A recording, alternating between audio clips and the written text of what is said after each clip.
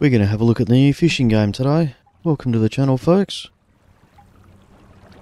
So, start off with, you need to pull out your fishing rod.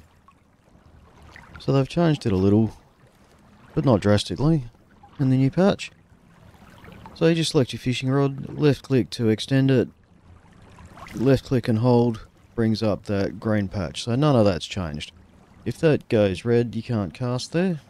You can't see it, you probably won't be able to cast there either, sometimes it lets you. But the green spot is where it's going to land. Then you wait for that little circle down the bottom with the floaty in it to turn blue. And you'll see a progress bar, it'll give you 5 seconds to left click first, and then start reeling it in.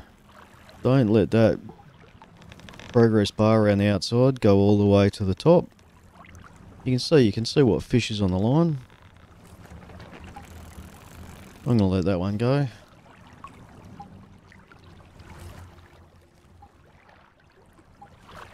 Let's go again. Click and hold. And drop it just there. Now what it will do quite often is tell you need to pull a line left or right. I'm going to start reeling. So it goes red. There we go. Pull left. Pull left again. Now we're pulling right. We got him.